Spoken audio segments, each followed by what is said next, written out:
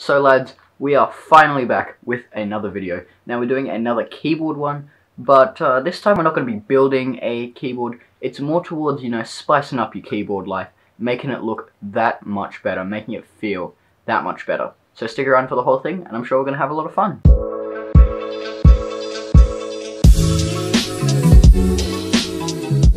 So, ladies and gentlemen, this right here is our end result.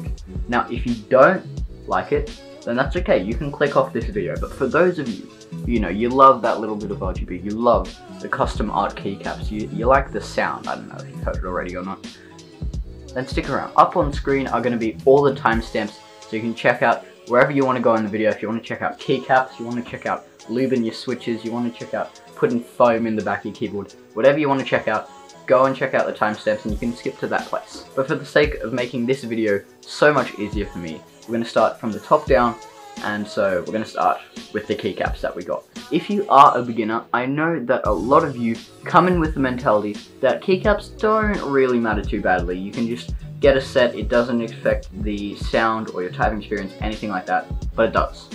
Trust me. I know. I've done this before.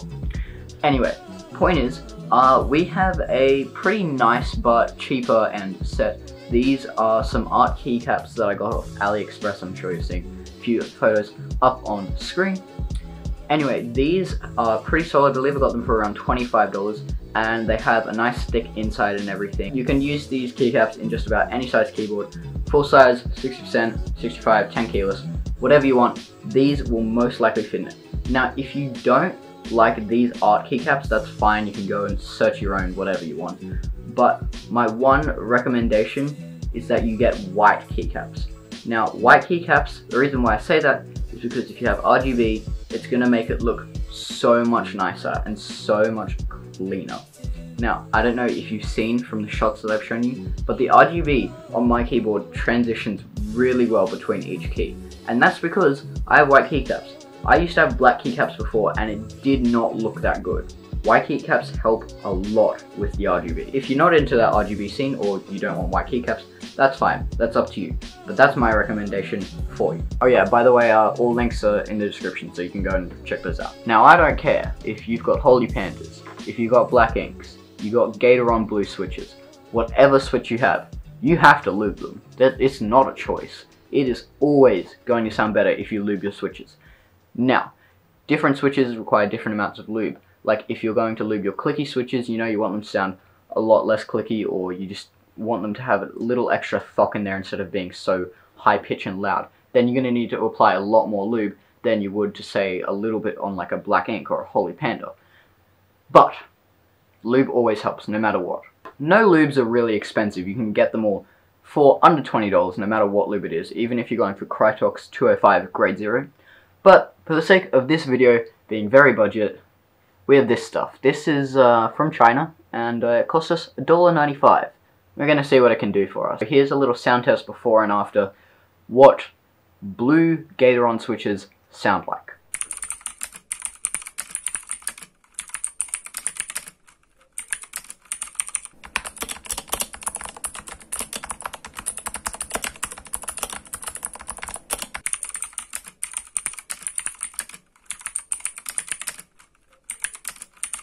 I don't know, maybe some of you have an unlubed Gatoron blue fetish.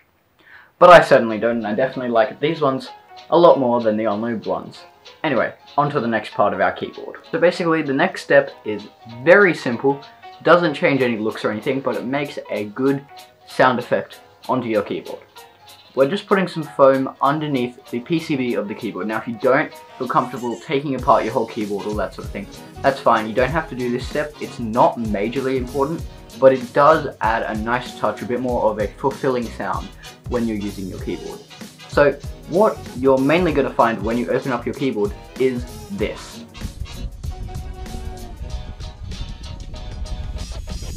Nothing. You're going to find nothing. There's not going to be anything under there except the case. So what we're doing is we're getting some thinner sheets of foam and just sticking it under the PCB and then screwing it back down. Not hard, but I'll show you how to do it. So here are the steps for putting foam in the back of your keyboard. Pretty simple. All you have to do is take off the screws off of your PCB, so you know it's not screwed in.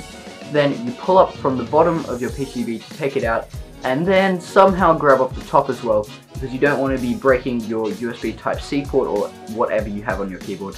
It differs from keyboard to keyboard. I have a GK61, it's going to change for yours if you don't. Next, you want to get your pre-cut foam that is cut to scale for the inside of your case, and then what you can do is as you shove it down, the holes for the screws should sort of just poke through the foam depending on how thick it is. If you have a thicker piece of foam, maybe you want to pre-cut those out so that it can get through. So you put that down, then you put the PCB back on, and then you screw it back in. I feel like I didn't need to do a part, wait, am I even recording? Yeah, okay, I am recording, sorry, my bad. I feel like I didn't need to do a part for the keycaps because that is pretty simple, you literally just pull it off. But yeah, anyway, other than those tips, there's not much more that I can give you guys. Now, if you do want to hear a sound comparison, here is before versus after. I know, it is a pretty big difference, but I think it's completely worth all the time and effort it takes. So I recommend that you maybe get into the scene of custom keyboards, if you haven't already. And if you have, well then I hope this helped you out anyway. If you do want to find any of the parts, then link will be down in the description, you can go and check them out. We do have pretty solid prices on all of them. I believe everything all up comes to like under $30. So to change your keyboard that much, I think it's a great deal. Now apart from that, I would personally just like to apologize for the delay in videos. It's almost been 3 weeks since I posted, and honestly that's on me guys. I should have been more up to date. Unfortunately, I did have a lot of assignment stuff due. It's the end of school year and everything, so I was a bit busy. But anyway, it'd just be appreciated if you could be a bit understanding. And also, just so you know, we always make content like this. We make other content as well, like building PCs, that sort of thing. So if you did enjoy or you found it helpful or anything like that, I would appreciate it so much if you subscribed down below. That'd be awesome. Other than that, you're free to go now guys. You can go and skip on to the next video, whatever you want. I'll see you soon. See ya.